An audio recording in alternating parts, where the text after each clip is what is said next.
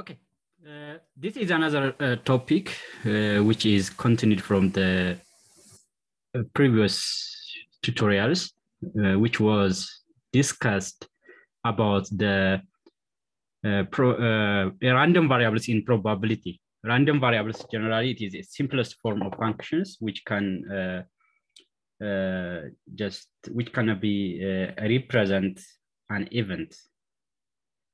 So random variables can be classified, or there are two types of random variables in probability.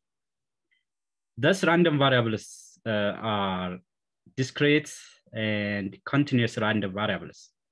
What is discrete random variables mean?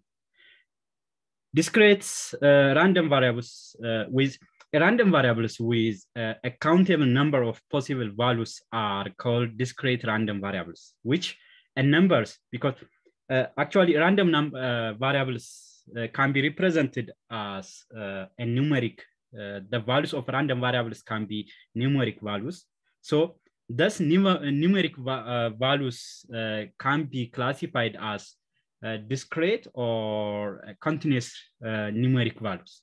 So we can classify if the random variable values are countable, we can classify it as discrete random variables.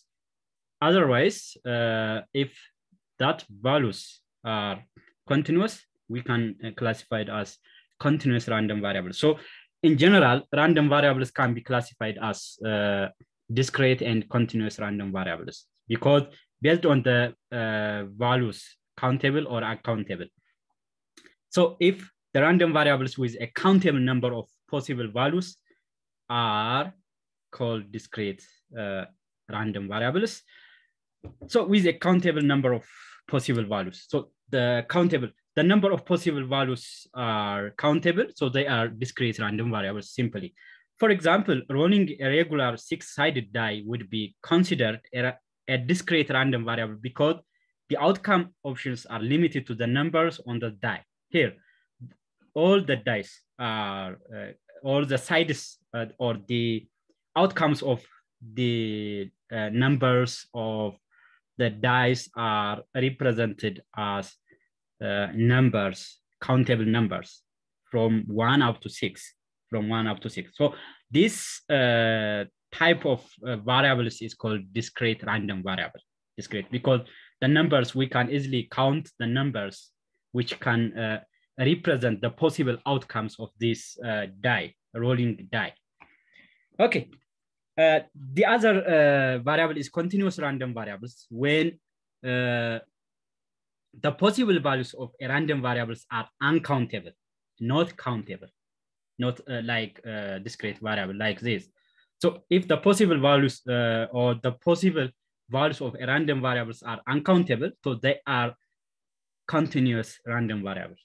So simply, these are generally measurement variables. We can just measure something. So measurement variables, because measurement variables are more precise. For example, meters. Meters are a measurement. So we can simply measure the height and weights of something. So it's maybe in the decimal point. So there may be something uncountable numbers. So that could be a continuous random variable. That could be so centimeters, millimeters, etc.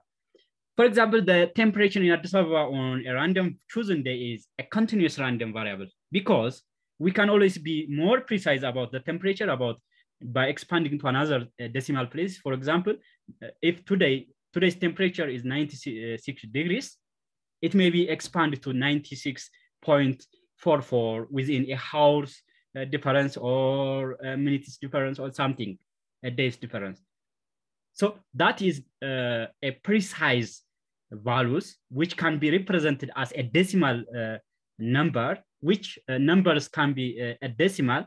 So that type of variables is called continuous random variables. So very important, especially when you come to machine learning, those two kind of variable values are very, very important. We should have to classify the possible outcomes of that, either continuous or discrete variables based on that variable values, depend on countable or uncountable.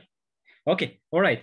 So if you get understand about these two random variables, let's have two questions.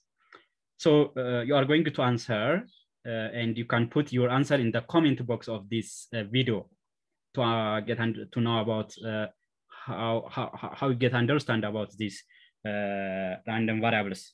If you now knew about this topic, you can watch the previous topic, because of you should understand about the random variables. What is the random variables?